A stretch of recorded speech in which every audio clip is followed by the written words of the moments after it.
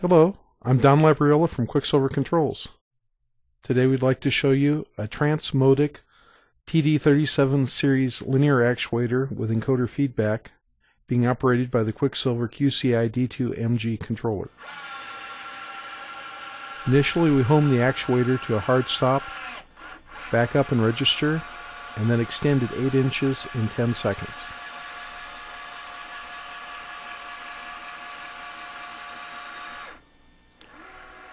We then move it back 2 inches in 5 seconds to show a slower motion.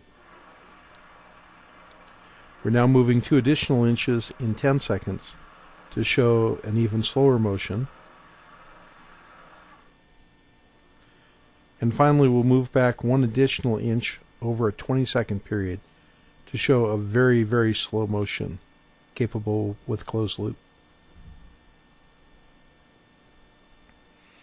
Finally, we'll show you a series of 0.1 inch moves, each taking 150 milliseconds.